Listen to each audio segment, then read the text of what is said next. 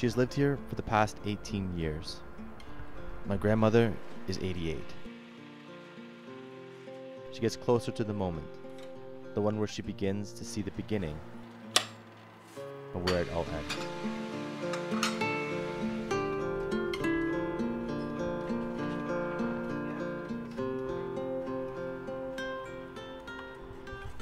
It is 1929.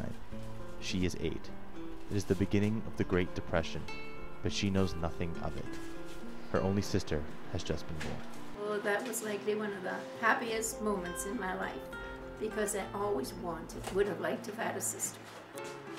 It is April 1945. She is 24. She is married and has found her one love. It is July 1957. She is 36.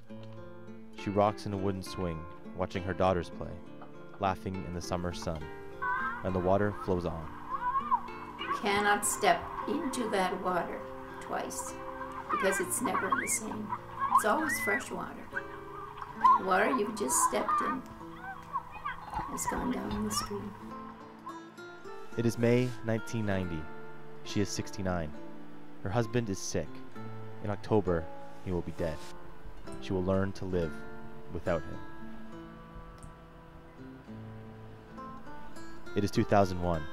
She is 80. Her grandchildren visit every Thanksgiving, Christmas, and Easter. They come and they go. They live and they grow. It is October 2007. She is 87. Her sister, the one she had wished for, dreamed for, has died. I knew exactly what was going on in her life, and she knew what was going on in my life. The good things and the not so good things. And so you miss that. You really miss that. It's November 2008. It's 2 a.m.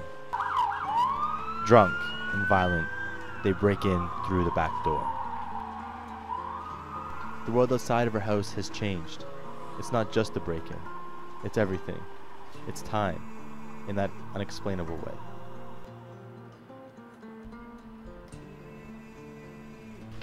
It's March 2009.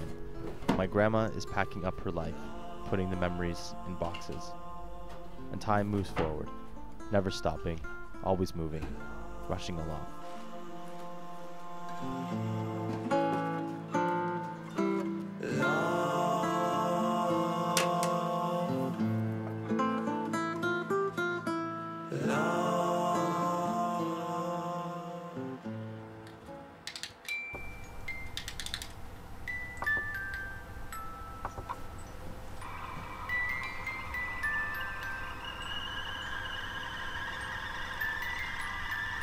Yea, though I walk through the valley of the shadow of death, I will fear no evil.